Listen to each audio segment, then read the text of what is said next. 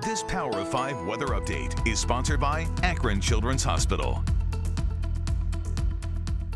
Hi there, everyone. I'm Power 5 meteorologist Brian Shaw. We are going to see some clearing for tonight, so it does get a little chilly, dropping down into the upper 20s and low 30s. Overcast skies as we start off the day tomorrow. We've bumped up a few degrees by that point, as we are going to be warmer for tomorrow in the upper 40s and low 50s, but still pretty cloudy. Rain showers hold off until the evening hours. Then it becomes widespread through the nighttime. It's going to be a soaked day on Thursday, at least early. Still warm initially in the mid to upper 40s, but then those temperatures drop. We're going to fall down into the upper 20s and low 30s, see some heavy snow showers, widespread snow showers at first. As we go into Christmas Eve night and early Christmas, we'll shift to lake effect, so it's going to be more isolated to the snow belt.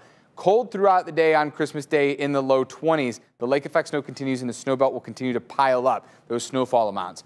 Lake effect comes to an end on Saturday, a little chilly for the weekend, some mix for Monday, some morning snow on Tuesday. Sponsored by Akron Children's Hospital.